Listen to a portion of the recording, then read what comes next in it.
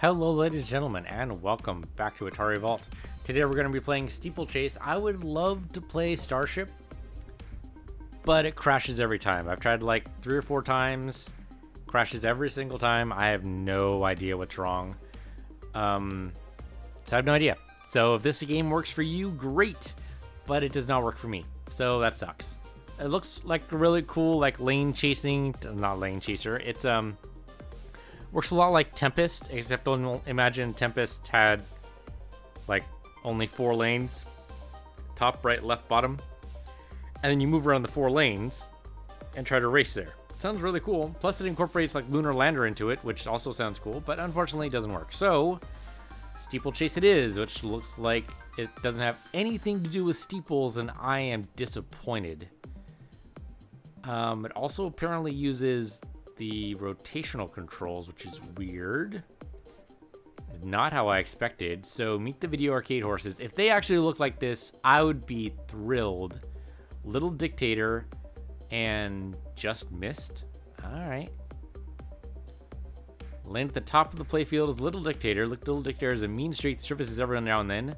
Once after losing a race, he ate the entire grandstands. So what, he's part goat? The fuck? Alright, the horse in the next lane was aptly named Just Missed. Just missed every race he had ever entered before coming to our stables. Now, as dependable as a horse can be, he doesn't win every race, but he never misses one. Alright. Absent-minded, which of course is upside down. He tends to forget things occasionally. One time during a race, he completely forgot what he was supposed to do, was to be doing, and ended up selling programs to the spectators lined up at the railing. Horse at the bottom lane of the playfield is a pride and joy of the video arcade stables. Lucky Devil is his name. He looks very smug.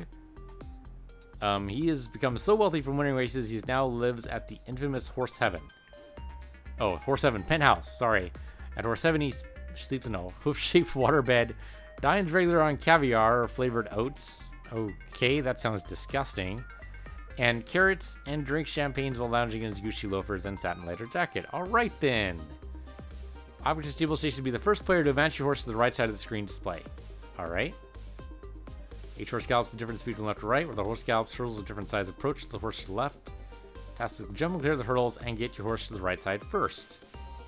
As you're jumping each hurdle, your horse actually has no motion from left to right, which makes sense, right? You can't actually change your trajectory based on movement, because that would be ridiculous. That's not how physics works.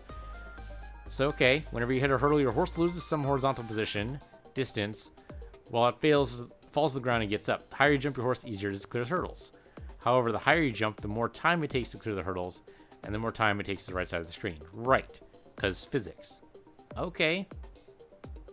Height of a jump can be set by adjusting the height indicator bar, which is shown in figure 1. For height settings, each horse has its own height indicator bar. Okay, that's using the controllers. Speed of the race starts off slow and increases when the leading horse gets about 1/3 of the way across the screen. And again, when the leading horse gets 2/3 of the way across. Alright. Or the game ends automatically when the game clock reaches 3 minutes, whatever.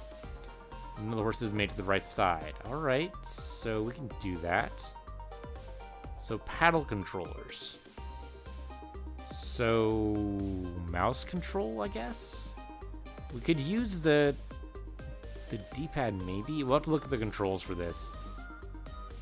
Yeah, because this is weird.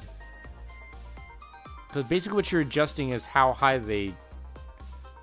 Yeah, you're adjusting how high they jump, and also when they jump. Alright, so this is strange, right? I mean, that is what we're doing, right? Each player has 4 seconds to press the red controller button. Place your horse in the race, otherwise the computer will control the horse. That makes sense. As when you press the controller button, your horse changes from a sitting position to a standing position. Press the red controller button to jump your horse. Turn the dial on the paddle controller to select one of 4 height settings of the height indicator bar. Clear the widest hurdles. You must use the highest setting on the lower height setting to clear the small hurdles. Okay. So basically you got to think on the fly. Okay, I got you. So we're going to have to look at the controls here and see what this actually involves. Yeah, okay. So left stick is going to be move. Fire is going to be A. I could probably do that. What about the mouse controls? It says paddle, but really that just means, you know, move your fucking mouse. Sensitivity is at 5, which I think should be fine. I have no idea how high that goes. And fire is, of course, the left button, because whatever else would it be? Might be better to use the mouse for this. Yeah, I'm going to use the mouse for this. Let's back out of this. And I think using the mouse might be the better option here. So, controller down. I have no idea which horse is going to be us. I'm guessing the top one, but I have no idea. All right, so do game select. Good computer skill, excellent computer skill, random hurdles. You know what? I'm going to say random hurdles, poor computer skill. Because what the fuck, right? Let's at least try to start off a little bit. See how it works. And then I guess we go in here. The left difficulty does nothing for me. So game select, we've already done that, right? Yeah.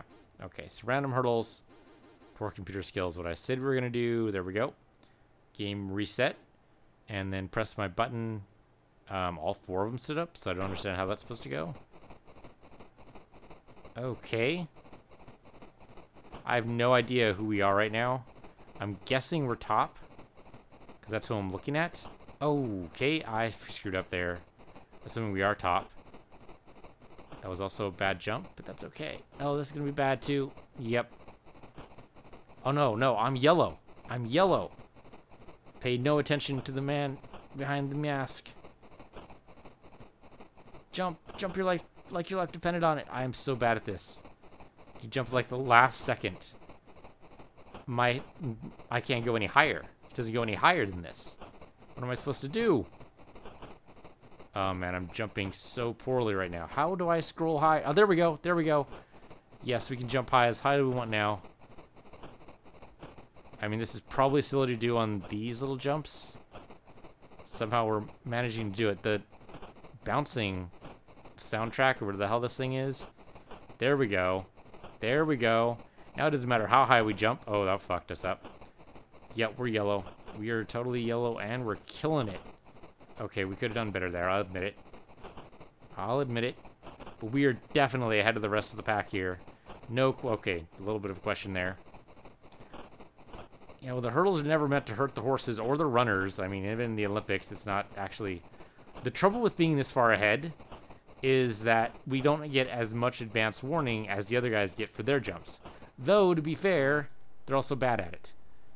So it ended at 3 minutes because nobody actually ended up finishing. Interesting. So we were yellow there. Why were we yellow? That doesn't make any damn sense.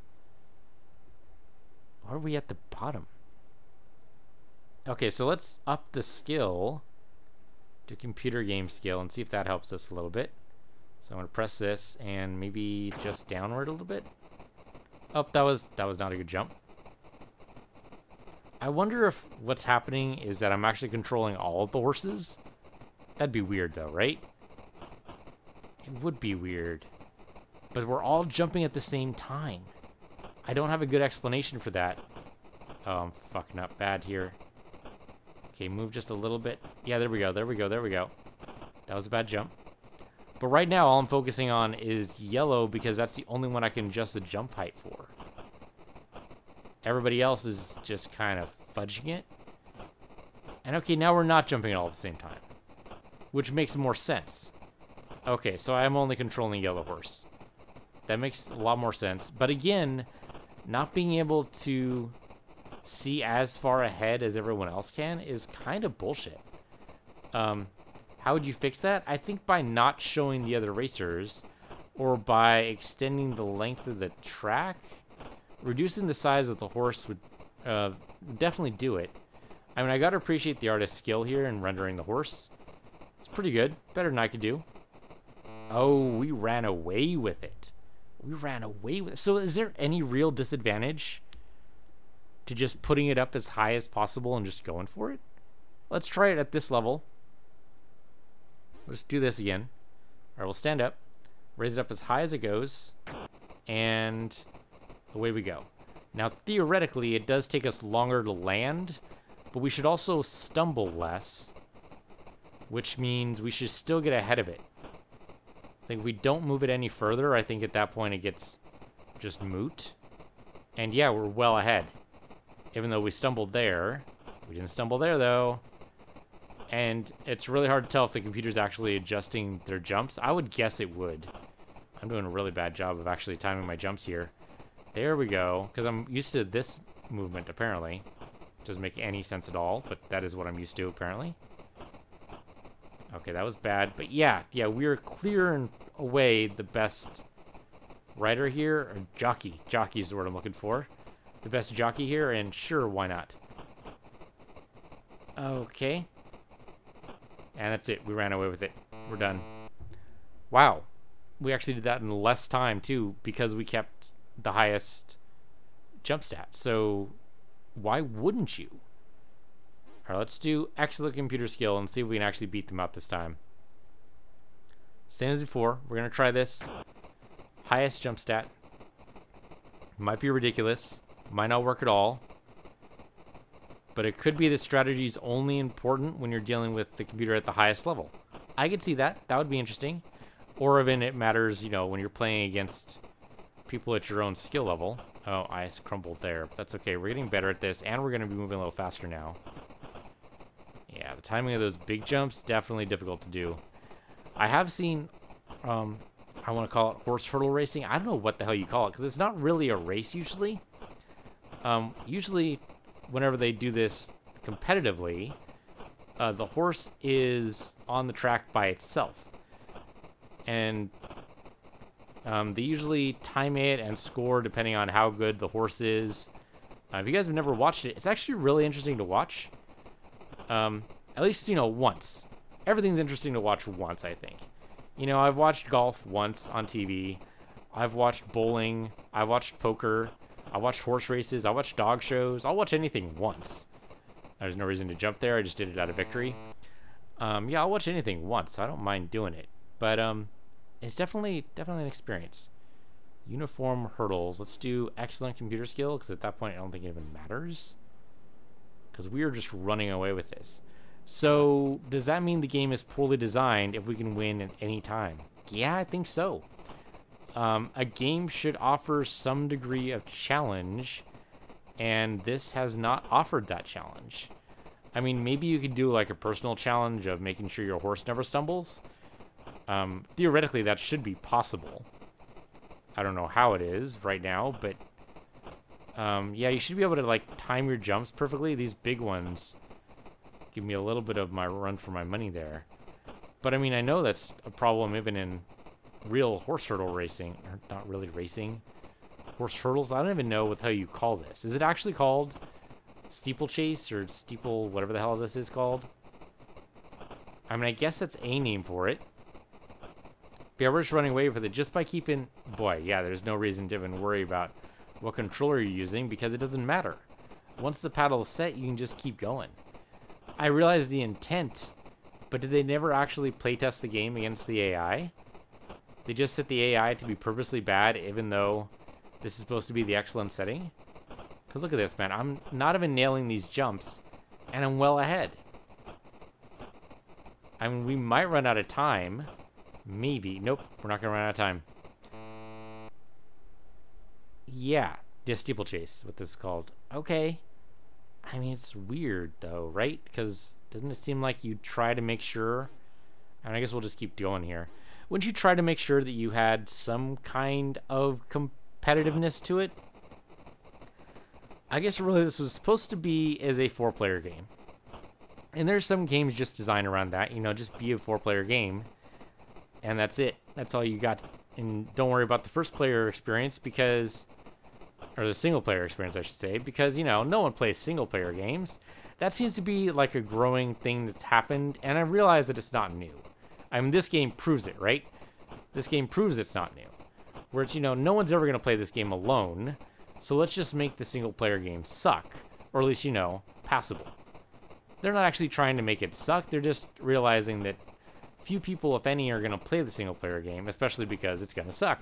And at that point, it's like, well, okay, why even include a single-player game, you know? I mean, I almost respect what the developers of Titanfall did when they decided, you know what? We're not going to make a single-player game. And this multiplayer game was excellent, actually. But in not having a single-player campaign, for some reason, rankled a lot of people.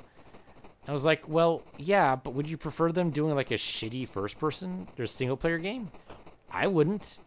I'd prefer them to have a really good multiplayer game and then a really good single player game.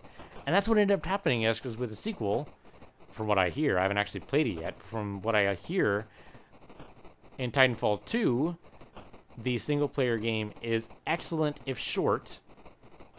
And then, of course, the big focus is on multiplayer. But, you know, that's exactly what you do, is you make the single player game a tutorial, if nothing else, so that someone can be actually, you know, moderately competitive in the multiplayer circuit. Makes total sense. Kind of wish Overwatch had done that, to be honest. That seemed to be far less hurdles. I guess they're randoms. So it's like a random number, too? Alright.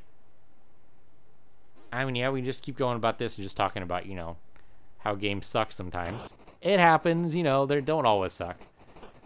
But, I mean, balance is a hard thing to do, right? Balance is really difficult when we're talking about single-player games because you have to, you know, keep in mind the player progression of skill as well as, you know, actual progression if you have those kind of things in your game.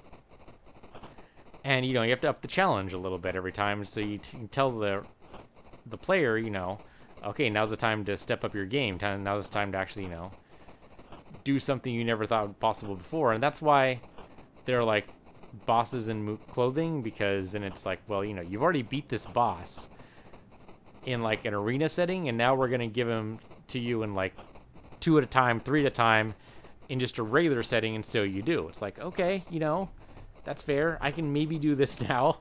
Now that I know what the boss's weaknesses are, I can do this.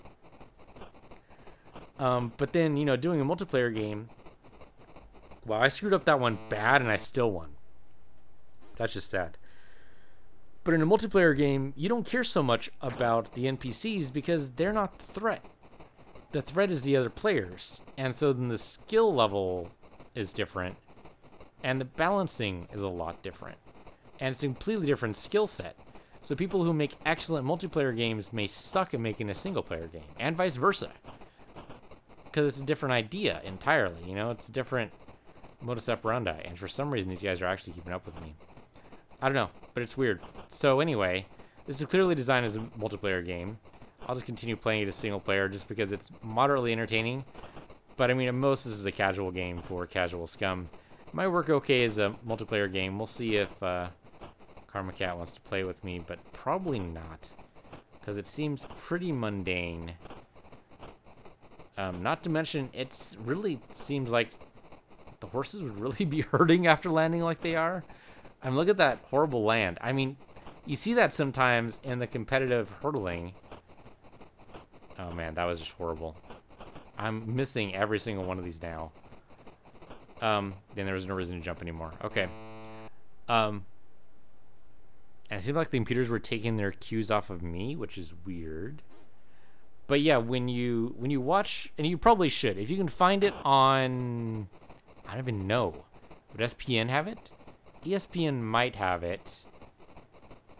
The only time I think I watched it was Thanksgiving.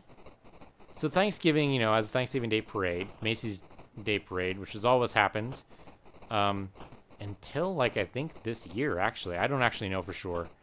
We'll see. But I thought they sold their rights, but I could be wrong about that.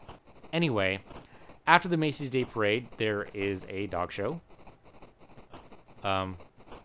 Pretty much every year. And my parents love watching that for some reason. I can never totally understand that, but, you know, it's something to stare at while your body is slowly digesting the gigantic meal you just had, so I guess that's something. But then after that, sometimes there's other events, like, for instance, horse hurdles. Oh, and of course, I can't see very far. You know what? I'm just going to miss every single one of these and see what happens. Yeah, so when you see the horse actually miss a jump, it's actually, like, painful to watch. The horse obviously going, what the fuck? Because he's depending on his rider to give him clues, and it's just not happening.